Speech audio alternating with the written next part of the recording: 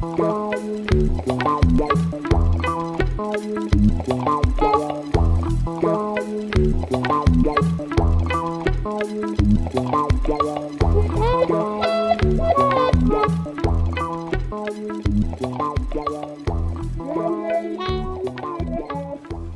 talking about a new probabilistic object which arises in a different scaling regime in seed bank models. And I find it interesting from a mathematical point of view, but I would also be very interested to get feedback from the biology community about its possible relevance or applicability.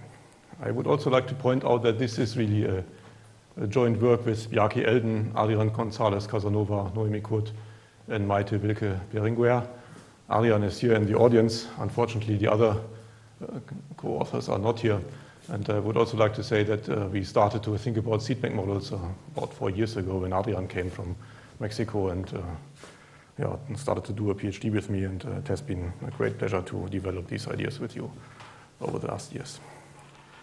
Aurélien has already given a great introduction to seed bank models with a slightly more biological focus perhaps, and is of course has a far greater expertise in this than I have. So I can review just a few points. So a variety of species, not only plants but also many microbial species, produce seeds or dormant forms which introduce an age structure into populations or seed banks into population genetic models. And so they are generally believed to act as a buffer against other evolutionary forces, such as random genetic drift and selection, and also play the role of a bed hatching strategy to overcome temporarily unfavorable environmental conditions. And as Aurélien has already pointed out, their presence typically leads to a significantly increased genetic variability, and also classical mechanisms such as fixation or extinction become more complex because genetic types cannot disappear from the active population completely in principle while returning later due to the germination of seeds or activation of dormant forms. So I will put special interest on dormancy in microbial populations as opposed to plants in Aurélien's talk. And I also refer to Lennon and Jones, who have written a nice overview paper in 2011. And I just want to collect some of their findings. So many microbial species exhibit or produce dormant forms. And a dormant form here is a state is an individual in a state of low or even almost essentially vanishing metabolic activity of an individual, which is reversible. So an inactive individual can become active again after a while. And these dormancy periods can last for extended amounts of time. So they can be short-lived, a few generations, as in the case of plants, but also many decades or centuries in the case of bacteria. And there are also reports about bacteria who have been resuscitated after thousands and even millions of years. So this dormancy can be really an extended period of time. Again, these dormant microorganisms generate a seed bank, which comprises all these inactive individuals which are capable of being resuscitated. And there are many mechanisms to trigger dormancy. So, for example, changes in the environment. And this is discussed, many of these mechanisms are discussed in this paper by Lennon and Jones. But it seems that they may also spontaneously switch between the two states. And it's a question, what is the evolutionary advantage of this? But of course, this is one way to keep variability and have this bed hatching. And in fact, if you look at microorganisms, it seems that a large fraction of the present microorganisms in nature seem to be metabolically inactive at the moment. So here's data from Lennon and Jones, and they have been counting cells. For example, in the human gut, you find about 25%, a little bit more than 20% of the microbes in a dormant state. In soil, it can be about 80%, marine water, fresh water, something around 50%. So there seems to be a large seed bank, roughly comparable in size to the active population. That is here, maybe the finding. So also as opposed to plants, where the seed bank can be much bigger. Then, of course, there are many empirical studies on seed banks and several theoretical works, including, of course, Kai Krohn and Lascaux, Steve's model, which has been discussed in detail already, and work by Aurélien and co-authors Wolfgang Stephan, and also people around Vitalis and co-authors. But it seems that the mathematical modeling of seed banks is still incomplete.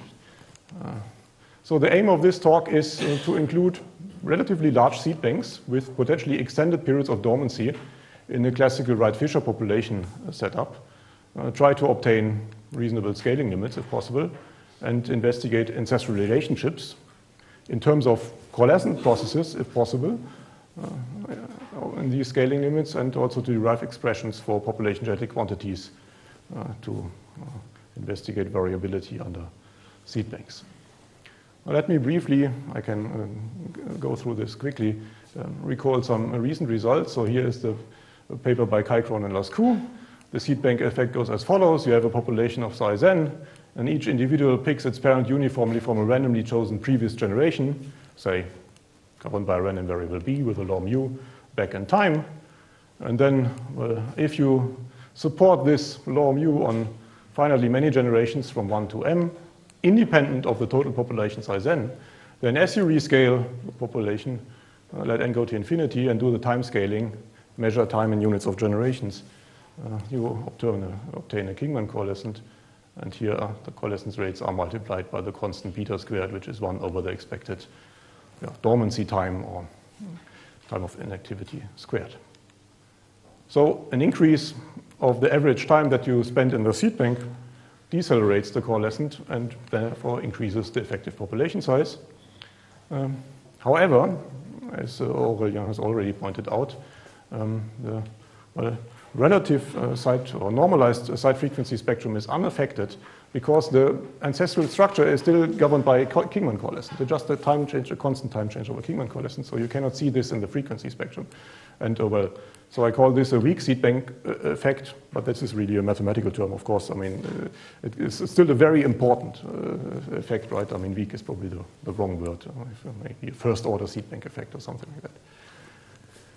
Then we thought about the case, what happens if we drop this assumption that well, the dormancy time is small compared to the total population size. And in a first small paper with Adrián and Noemi and Dario Spano from Warwick, well, we investigated this a little bit. We found that we can still get the Kingman coalescent as long as the expected dormancy time is bounded, independent of n.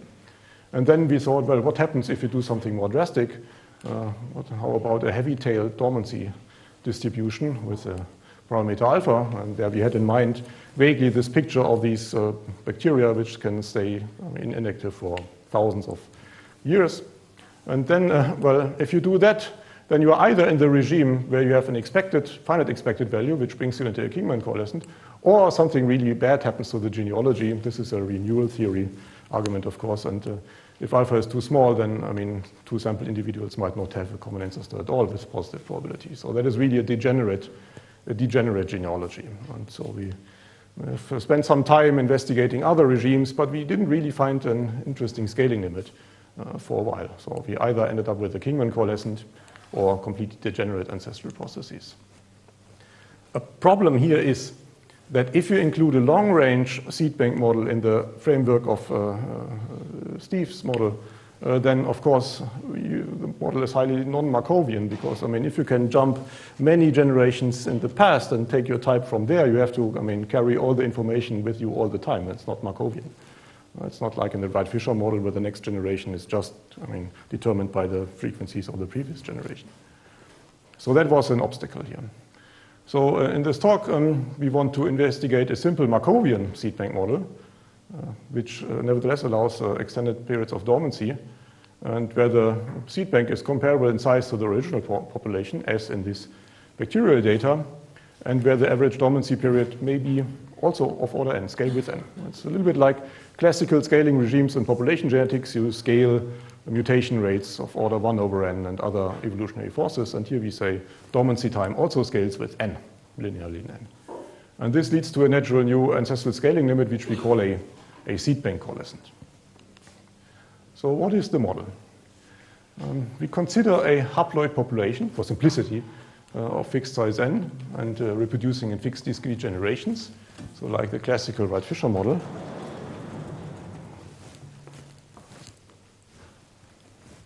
And we say for simplicity, well, we have only two alleles, type little a and capital A. So say, this is generation k equal to 0, and we have 5 individuals here.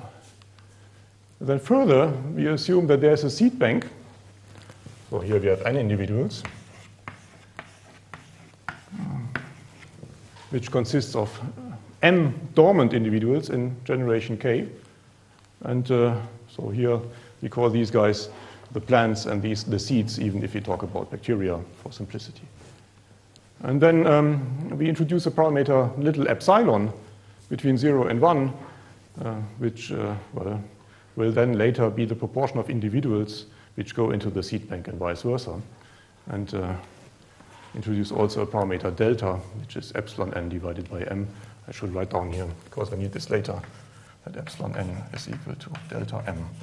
And call this C as well. Now, the dynamics of the model is as follows. So in generation 1, a fraction of 1 minus epsilon times n plants will just produce offspring in the normal, usual Wright-Fisher way. Say, this is the father of this one, this is also the father of this one, and this is the father of this one. So that is an ordinary Wright-Fisher dynamics. And also, I mean, for those who are not taking their fathers from the previous generation, I mean, they take, well, they are supposed to be seeds which germinate and take their type from the seed bank. So that would be the fraction epsilon n here. So we take uniformly sampled seeds from the seed bank, let them germinate, and then these seeds here vanish in the seed bank. So they vacate the seed bank. And that gives us a full new generation of plants. Now, how do we replace the missing guys in the seed bank? Well, we assume that the plants here produce seeds, and this can be done, for example, by a plant which already produced a living individual in the next generation, to fill these vacant slots. So something like that. Oh, let's go here. And the other individuals just stay in the seed bank and remain inactive. So that is the dynamics of this extended Wright-Fisher model with a seed bank. So here's a picture once again. I mean, here this is the father, the Wright-Fisher in reproduction. Here's seeds germinating and plants going into the seed bank. It goes on like this, and you can put genetic types on this. And here you see that in the active population, due to genetic drift, basically, the capital A type has vanished, but it's still present in the seed bank, and it can be reintroduced in principle. So let's describe this mathematically. Let's denote by psi k the type vector in generation k, which is made out of n individuals and just carries the type in the active population, and eta k is supposed to be the type vector in the seed bank population. But, now this is a nice Markov model, because what happens in the next generation is entirely determined by knowing the state of the active and the dormant population. This is a Markovian model. So we call this the Wright-Fisher model with a geometric seed bank component. And now we can try to understand scaling regimes. So let's first understand what is the time that a seed stays in the seed bank. Well, this is IID geometric with success parameter delta, because each of these individuals here has a probability, well, delta to become active. See, these are the number of individuals which become active, delta m, if you divide by m. This gives you the delta. We will later let these parameters epsilon and delta scale with n, and in particular assume that epsilon is of order 1 over n, c over n in this case. And we also assume that the seed bank is on the same order as the living population, so maybe including some constant here. That will determine the seed bank size. Then the seed bank age distribution is geometric with parameter ck over n, and in particular the average time that you spend in the dormant state is of order n. So it's non-negligible on the macroscopic scale. It's not small. Okay, then let's look at the frequencies chains. So assume that the xk counts the number of little a alleles in generation k, and just count them, and compute the relative frequency here, normalizing by 1 over n. And assume that the y here, doesn't seem to, here counts the number of little a's in the dormant population. These are, the pair is a discrete time Markov chain taking values on these state spaces. And we denote the law of them by p xy. Now, doing this scaling here by a factor of 1 over n leads to an interesting limit. So, for example, if we take suitable test functions and compute the discrete generator of this guy, so the one with the one-step transitions here, then we see that this generator converges as n goes to infinity to the following object here, where you see a migration term, first order derivative in the x component, and also a migration term here in the y component with factors c and ck, and here the usual Wright-Fisher term determining the genetic drift, so that is the diffusion term in the generator. And this, of course, holds uniform in x and y. In other words, what you see is that your two rescaled frequency processes converge weakly, and they solve a pair of stochastic differential equations where this has the ordinary Wright-Fisher term here, and here is a migration term as well as here, but in the seed bank you don't have the Wright-Fisher term, and that is because in the seed bank you cannot reproduce, and if you don't leave the seed bank you just copy the type of your parent. So there is no stochasticity in the seed bank, so you turn off the Wright-Fisher noise there. And let's think a little bit about this. If the seed band frequency y is bigger than in the original population, then you get an upward drift here from the seed bank of new little a's and vice versa. So that is the diffusion limit of our model in this particular scaling regime when epsilon scales with 1 over n. Yeah. So, and there k doesn't enter the variance because... no, it's funny, it only appears here. It's because they evolve on the same time scale, I guess. Yeah, no, so the k is not present in this bit here. So most of the guys really have a Wright-Fisher reproduction, and only the fraction epsilon n does not, but there the k doesn't enter. So it's really, it's not in the diffusion term. Yeah. Now, of course, when you see this, you ask yourself, what is a dual process? And people who have seen many of these models can easily guess what the dual of this is. And in general, I just want to point out that dual processes are extremely useful in the analysis of these systems because they give you information about genealogies and also about the forward-in-time behavior. So here it's easy to read off what the dual does. You can either go into the coalesce, that is, Wright-Fisher term here that you know from the Kingman coalescent. You see a coalescence here in the active population at rate n chose 2, and these are just the migration terms. You go from the active population to the seed bank and vice versa with rate c times number of lineages and ck times number of lineages. So that is the dual. It's standard to read it off. And it is very useful because, well, it's easy to see that eventually the number of lineages collapses down to 1. It can be dominated by a pure death process. And at the same time, you have this nice moment duality, which is entirely similar to the Wright-Fisher case. And that allows you to compute the long-term behavior of all these moments in the model.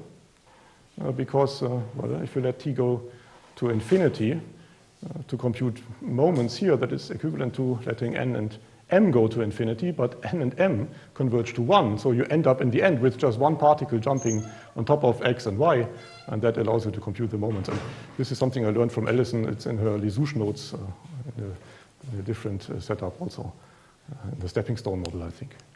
So yeah, let's try to investigate the long-term behavior of this system of equations. Well, this is the classical Wright-Fisher diffusion without migration here and without mutation. And it's known that when this process gets absorbed at the boundaries 0 and 1, and even after finite time, and the expected time is also finite. So, but this is not the case anymore in our two-dimensional system. So there obviously 0, 0 and 1, 1 are also absorbing states, but you don't hit the boundaries in finite time. Nevertheless, you can investigate what happens in law, if you have convergence in law. And well, this can be done easily by computing the limit of all these moments. Well, you have the duality, which gives you the first equality sign here. And then you have the particles anti and empty, which go down to a situation with only one particle, and then it's trivial to compute that moment. And because you always come down to one particle, all the moments are actually the same. That's kind of funny.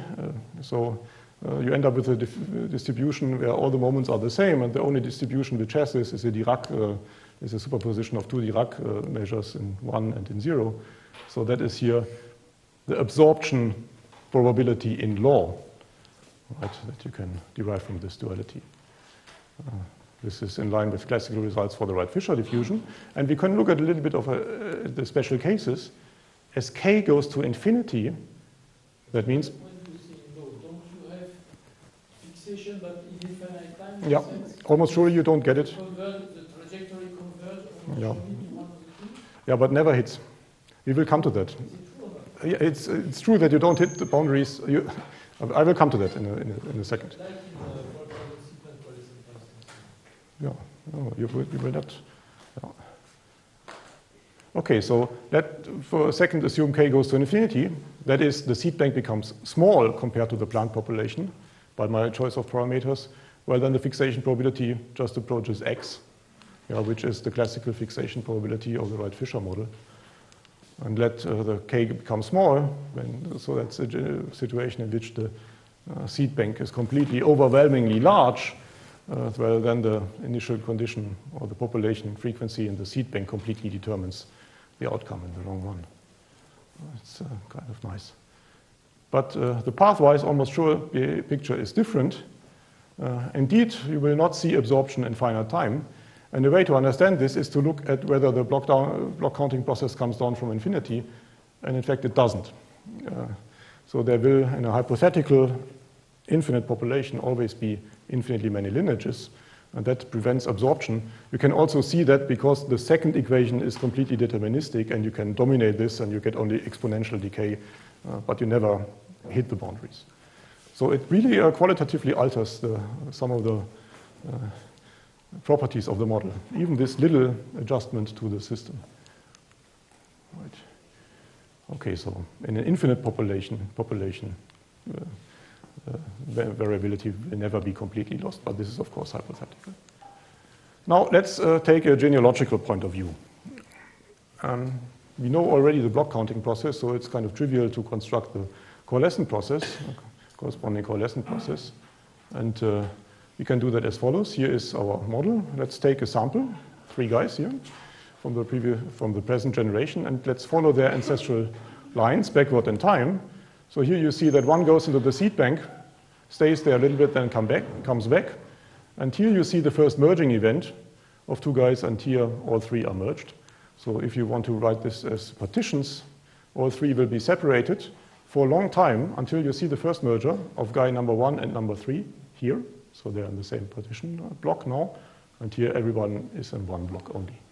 But how do we encode this position here? Because, I mean, keep in mind, if you're in the seed bank, you cannot coalesce with another guy. In the seed bank, there is no reproduction. You just copy your types, so there is no coalescence in the second component. So we encode this by switching to marked partitions, and we give each block a little flag here. So for example, here the P means this guy is currently in the active plant population and allowed to coalesce. This guy is in the active plant population.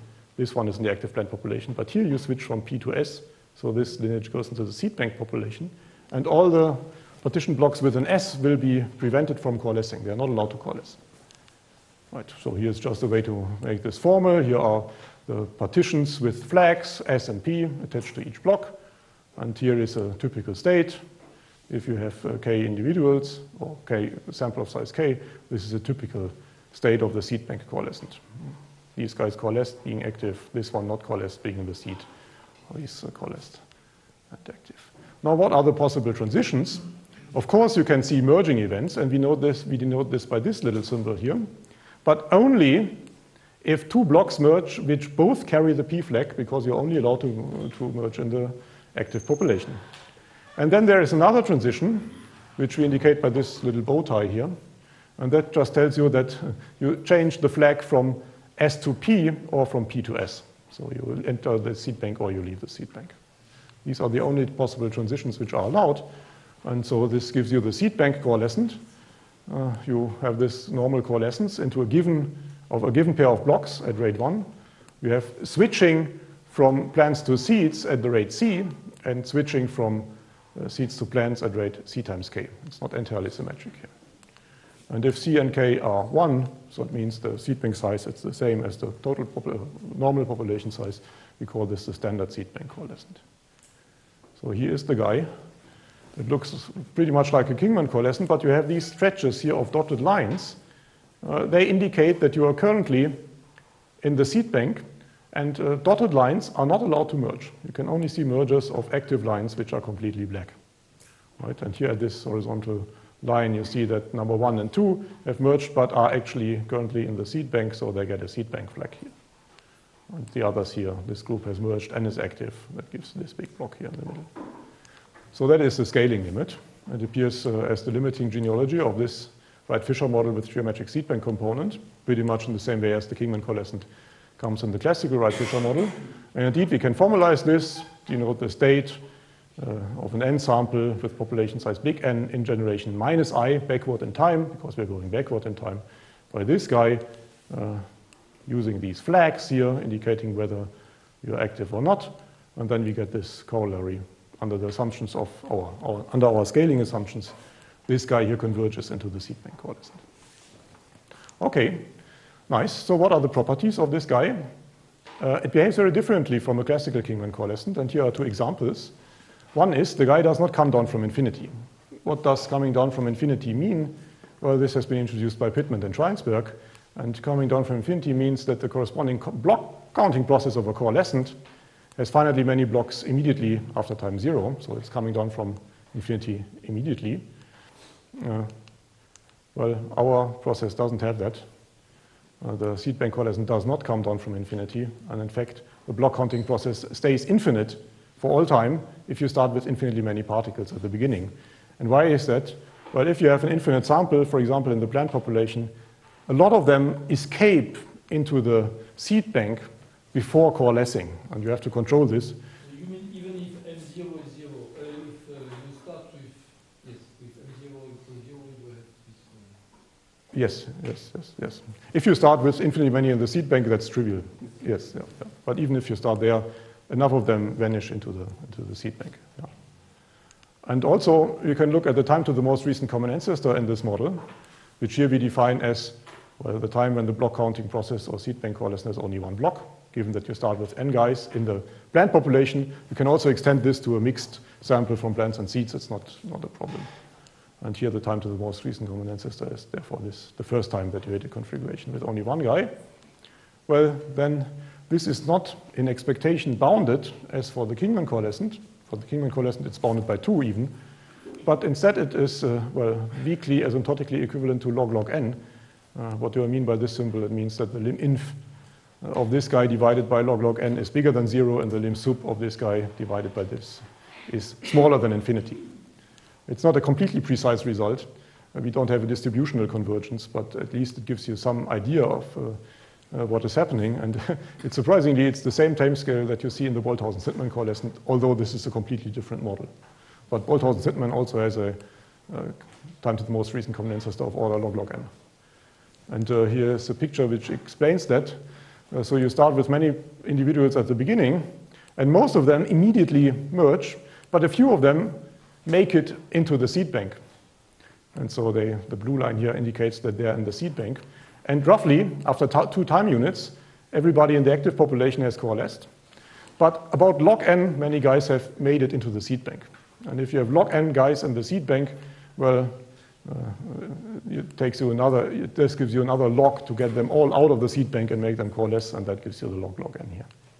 So that's roughly the idea why that happens.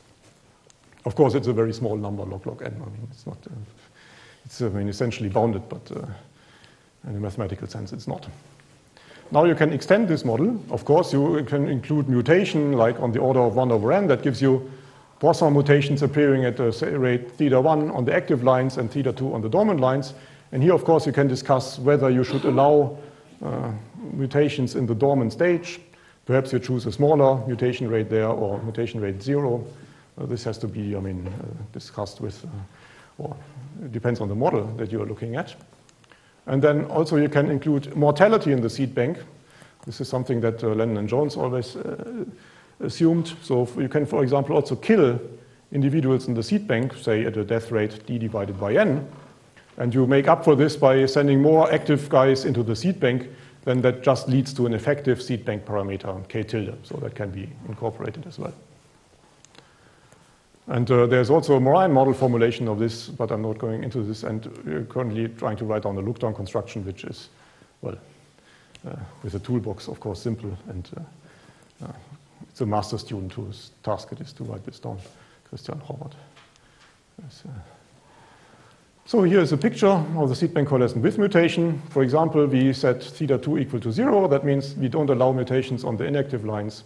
So you don't see them here, but you have them on the active lines. Okay, so let's think a little bit about universality of this model. When do we expect to see such a seed bank coalescent arising from a population model? Well, and I think it is fair to expect this. We haven't proved it, but it seems to be the case that if the active population, of course, without the seeds, is in the domain of attraction of the Kingman coalescent, and this is very well understood, say with a time scaling n, or more generally 1 over Cn, where Cn is this typical constant, which is the probability that two individuals have the same father in the previous generation in a Canning's model.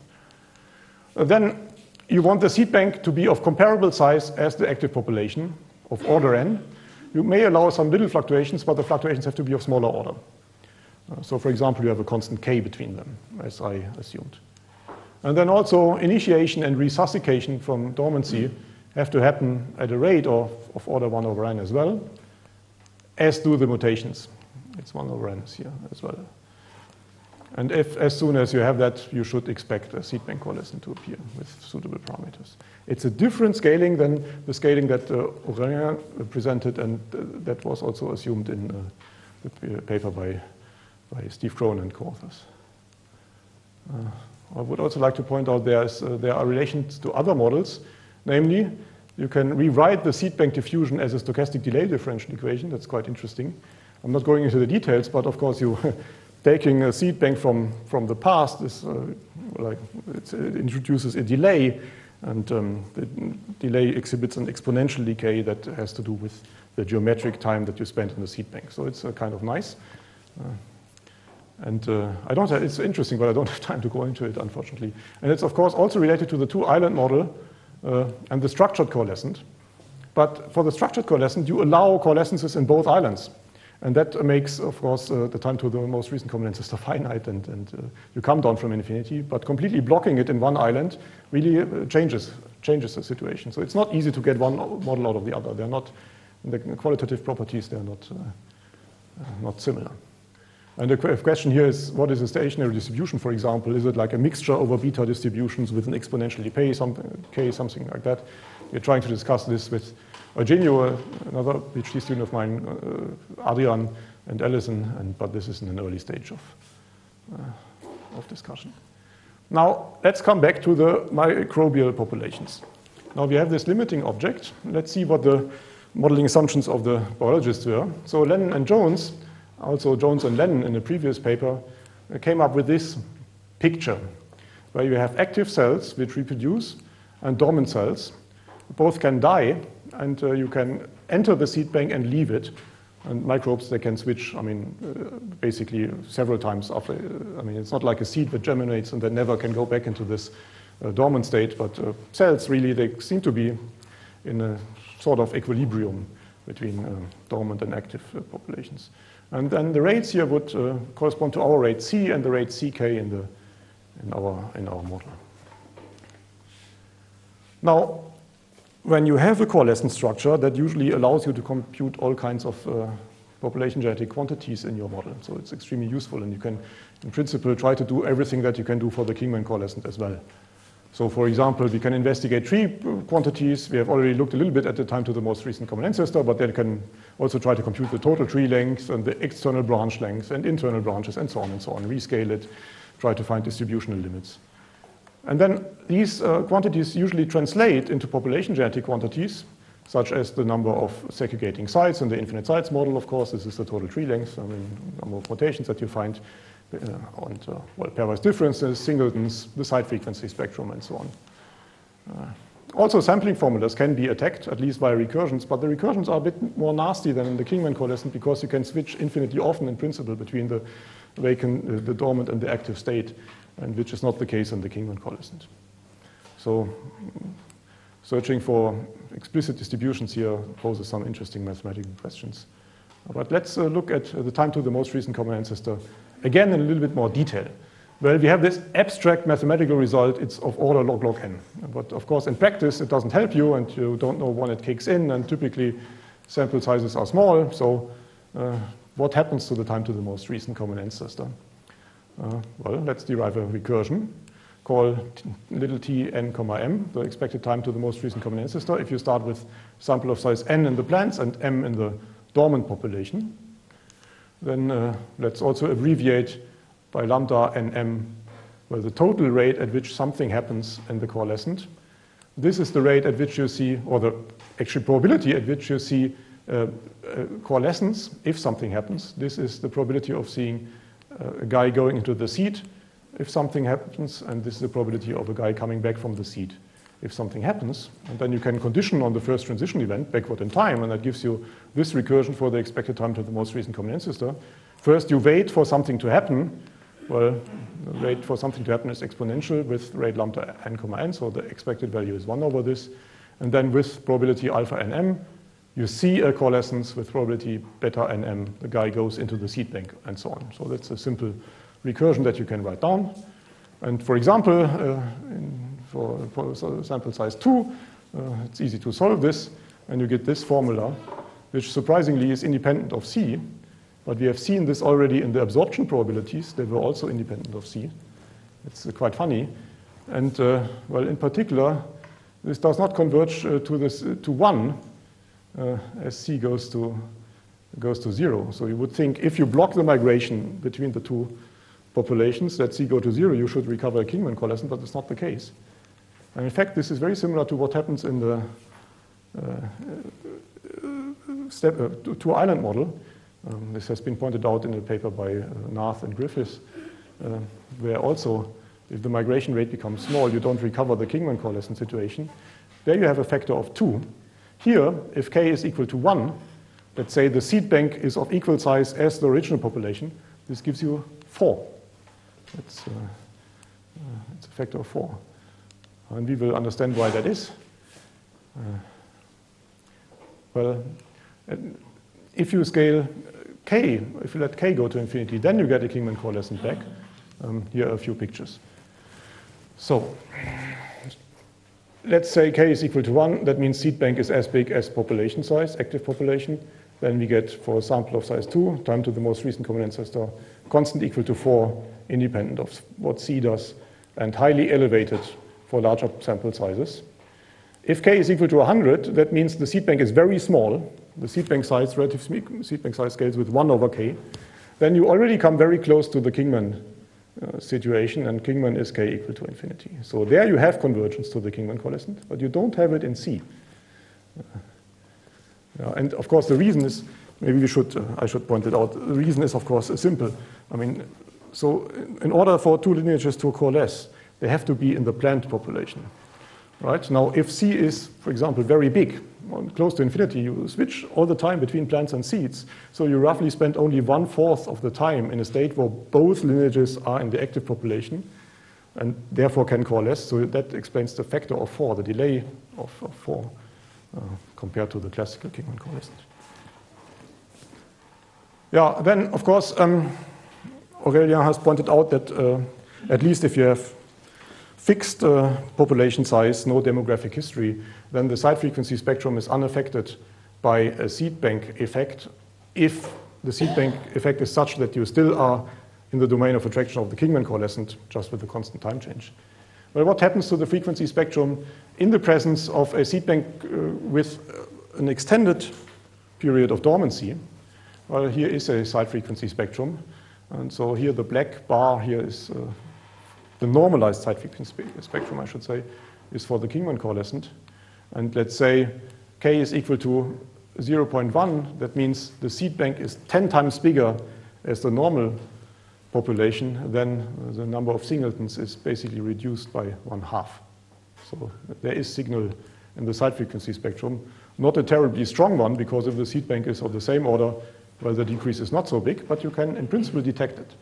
And then, of course, the question is, what are the good statistics to detect seed banks and the strength of seed banks, and maybe measure or estimate the rate with which you switch between the two things. And that is difficult, because in some of the statistics that I've shown you, the C doesn't play a big role, unfortunately. So one really has to, well, it could also be good news, but it's not quite clear to me whether I should be happy about this or not. Then you can also look at Tajima's D. Can you, detect these big seed banks with Tajima's D? Here's a simulation. So here's a distribution of the values of Tajima's D around 0 for the Kingman coalescent. And here is one where the switching rate is 1, and the seed bank is 10 times the size of the active population. So you see it goes into the positive area, but actually it spreads out a lot. So the variance is here of this is, this is really a spread out distribution. So you can have very high values, but also very, very low values. And that also depends on whether you allow mutation in the seed bank or not. This is complicated. Well, the tendency towards a positive Tajima D can be understood, of course, because this is a little bit like balancing selection, where you preserve old variation. And the seed bank also preserves old variation if you want. But the signal is not very clear, so one also has to maybe investigate this. Then this opens, of course, a lot of questions. You can investigate the tree properties, you can try to find stationary distributions, you can try to include other evolutionary forces such as selection, and in particular fluctuating population size would be important. You can try to see what happens if you, well, here we assume spontaneous switching, but you can also trigger switches, massive switches, that alters the model. You can try to derive the universal limit theorem, the look-down construction. You should try to get statistical tests to detect the presence of a weak versus a strong seed bank. So are we in the regime of Aurélien and Steve, or are we maybe in this regime? Does it depend on the species? How do you estimate parameters? How can you simulate, and so on and so on.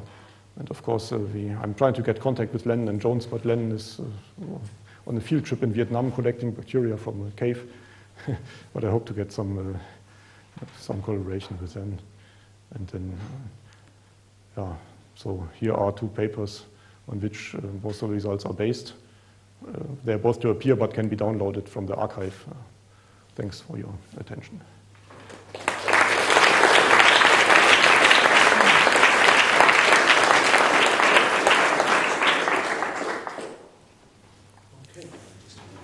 I'm already.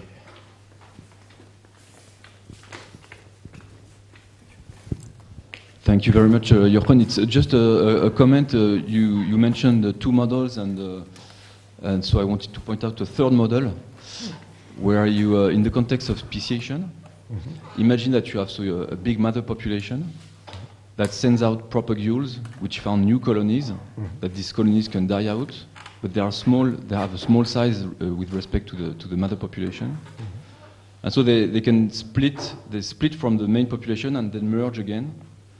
And so Chunho Hamar has studied this model, and we obtained exactly the same limit. And since in the context of peripatric speciation, we call that the peripatric coalescent. Okay. Sorry, I was not aware of this.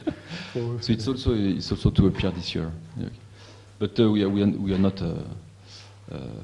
not heading to the same direction, because we really want to embed this black box into the context of speciation and try to give prediction in terms of coalescence inside the phylogenetic tree, which would be generated by this kind of model. So I would be very grateful if you could send me the reference.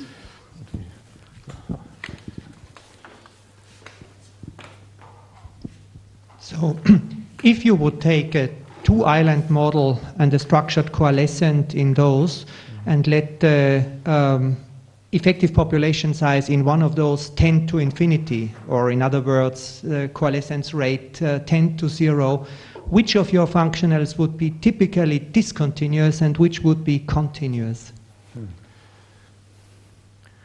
Well, we have seen already that the time to the most recent common ancestor is discontinuous and jumps at the point where the noise vanishes in one colony.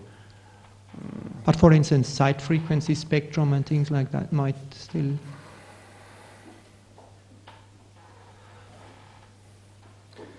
It's not so easy to say. So that is kind of a third scaling regime. So I have been looking at varying the C and varying the K, but you are kind of trying to vary the diffusion parameter in front of the second noise term. I have not investigated this, so I only know it for the time to the most recent common ancestor. But because that jumps, it probably also affects other quantities. Yeah.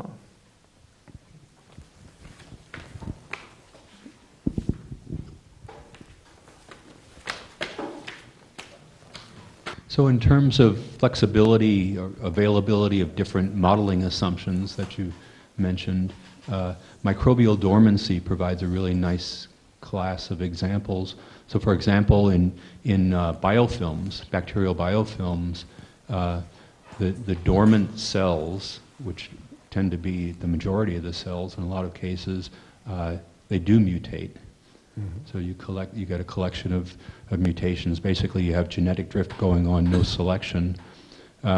Also, in experimental biofilms, the different phases can be episodic. So you might take a biofilm and grow it for a while, and then resuspend the cells and start another biofilm. And so that can even lead to, in your N and M there, those population sizes would change over time. So lots of possibilities there. So do you think there's a chance to get information about this switching rate between the two states? Yes. That would be extremely interesting. There's some things known about that, yeah. And also the age structure, of course. Yeah. Yeah.